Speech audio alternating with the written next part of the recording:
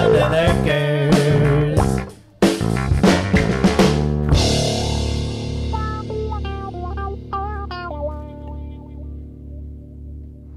All right, YouTubes. We got a call for a walk-in box down.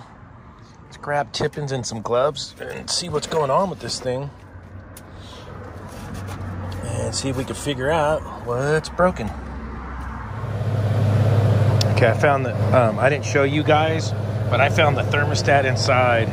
Fingers had been touching buttons, and it was set in heat mode. It was way off, so I got the thermostat reset. This thing's calling for cooling. Let's check out our condensing unit. And I'm gonna take the lid off. I think it'll be a lot easier to work on this with the lid off. So the box is at 58 degrees right now. But we should be able to get a good look at this thing. Yeah, no screws on that side.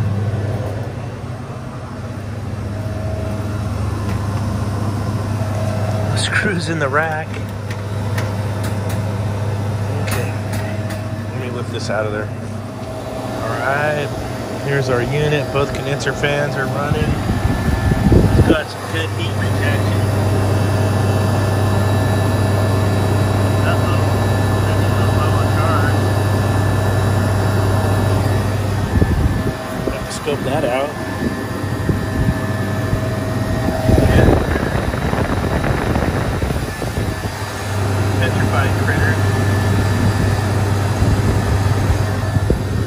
Critters like it out here.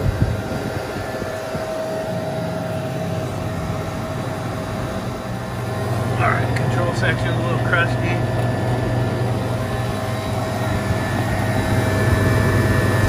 Kind of got a stain on the receiver there. That's kind of interesting.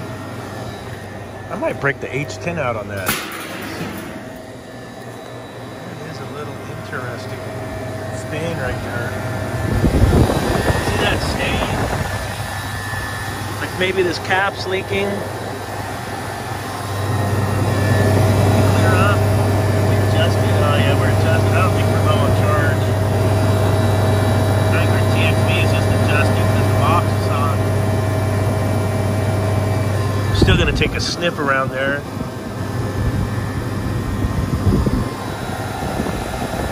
The wiring's kind of atrocious.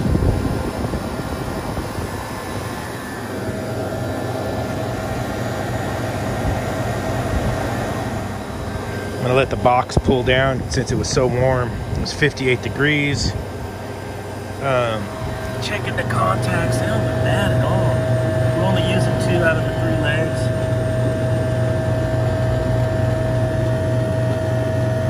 I don't see any discoloration or anything.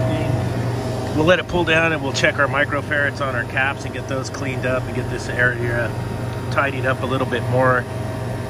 I got it a little bit cleaned up. We'll run a pump down check our pressure switch.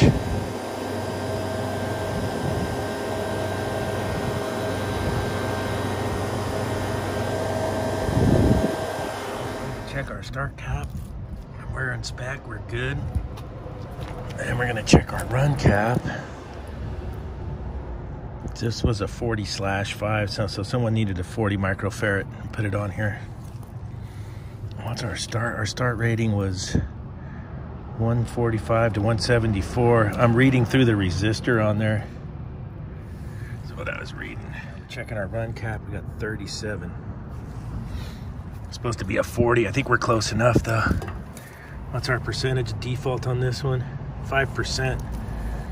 Maybe not. I had another one on the truck, and this one's reading 39.9. That's a lot better. This was out of spec by 1. So let's put this one in there. All right, so we got the run cap replaced. Everything's secured. Start cap checks out good. Let's see what else.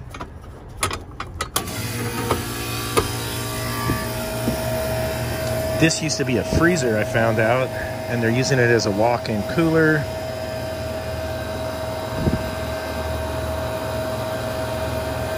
It's 404A. Contactor looks good. Start components I'm good with. I honestly think it has the thermostat with defrost, and I think when it goes into defrost, they see the readings weird, and then they think the box is acting up, and they push buttons and get it all screwed up. I'm gonna try and see if there's a setting for when it goes into defrost, if it will just show the last temperature reading while it's in defrost. It'll show the countdown by default, so you'll see 30 minutes, you'll see 30, 29, 28, 27, and they think it's the temperature of the box. I think that's what's happening. Box is dropping. Nice. I got 15 run load amps, 14.9,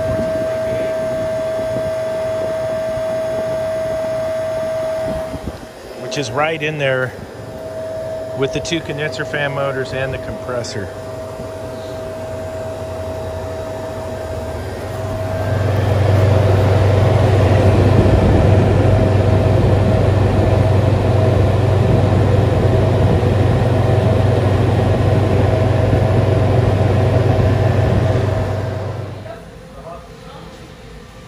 Thank God the compressor finally died on that Charleston. Now it's out of my fucking hair. That thing goes back to when I was in high school. Adios. I told him to buy an Atosa.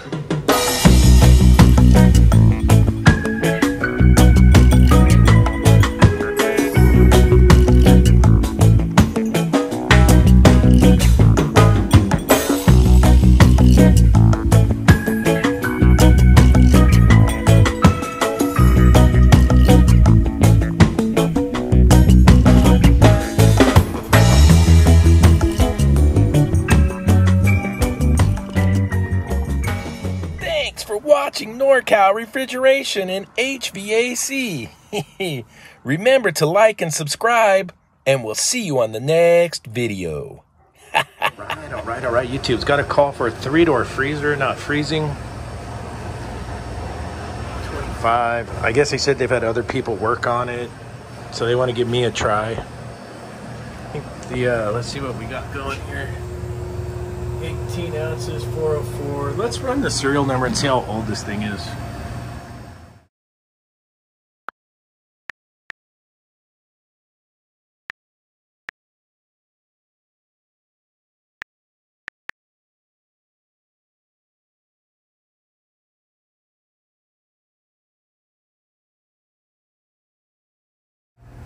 All right, this one's at the 9-year mark. 9 years old. Get the screws out for the cover. They're already out. All the screws are out. Pull this off and we'll take a look at the condensing unit. I got the cover off. Got a little bit of dirt. Don't feel a lot of heat. We got a major discrepancy in the temperatures. That's showing -2. That's showing us 20 degrees. That's not good.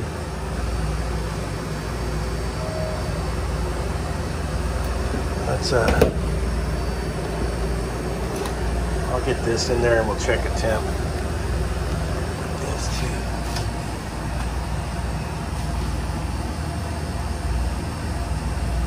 I'm gonna leave that in there and then we'll check it here in a minute. Let's go through some of the basics. I want to make sure both condenser fans are working.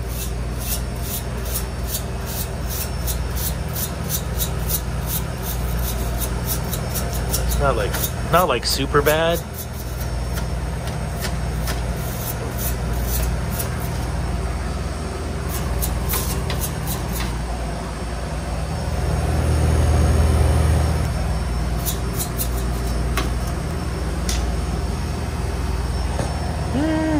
I'm thinking it's low on charge. I am not feeling a ton of heat on the return bins at all. Oh yeah, it's had taps on it before, look.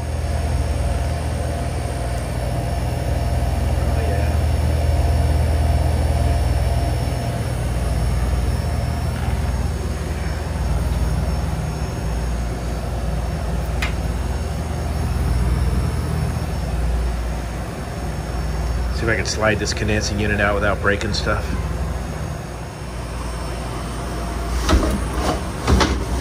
Alright.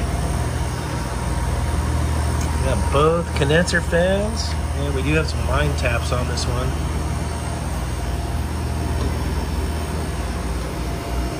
So we can gauge up on it and see what it looks like. I'm thinking it's low on charge myself.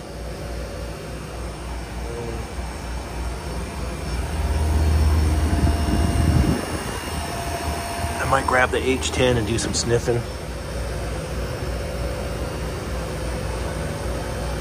Let me go see where this is plugged in at. All right, I got gauged up on it. It's looking like it's low on me. That's too low of an evaporator temperature, minus 31.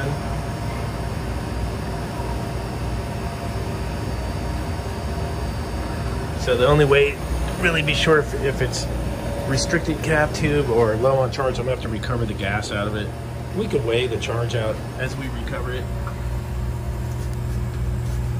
Yeah, the coil's not iced up, so. What it's looking like to me. All right, got the recovery hooked up. I'm gonna get it from the high side. This hits the start button.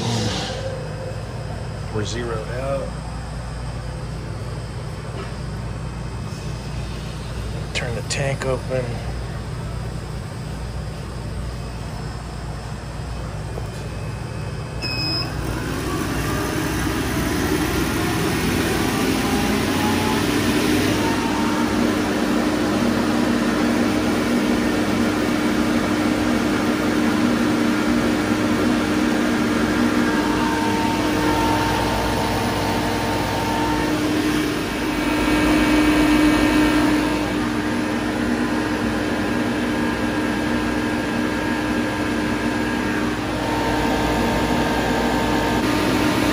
Alright, getting the purge mode.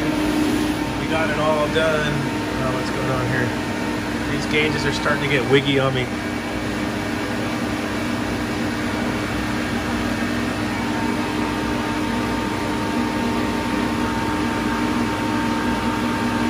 They're starting to get goofy.